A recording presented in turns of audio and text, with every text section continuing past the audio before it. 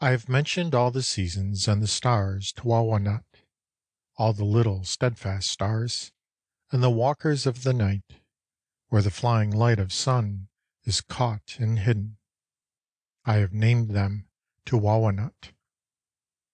I have named the thunder, with his moccasins of dark cloud, walking on the mountain.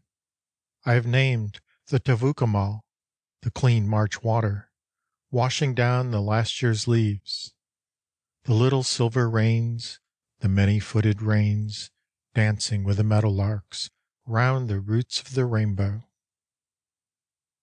I have named the Pahiomau with Wawanut, when the ant has her house in her hill, when the spider opens her dew-shining door, white butterflies emerging in their spotted robes from their sacred dance enclosure, the wind tossing the white blossom cones of the chamois and the sea's white foam flowers.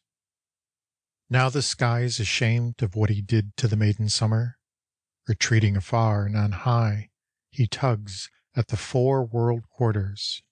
The elk brings forth in the north the wild sheep at Temukula, the horned lizard on the hot sands round Turtle Rock with his young is dancing. All these I have mentioned in my songs. I have made a twine of songs to bind them with Wawanut. I have named the summer to Wawanut. I have mentioned earth's contented noises. I have named the star chief Kukulish bathing in the summer water, and lovely light left over from the evening to the morning. I have named the ripe wild oats moon white on the sea looking ranges, arrows twanging in the white oak browse, women stripping deer meat. All these I have mentioned to Wawanut, women winnowing chia.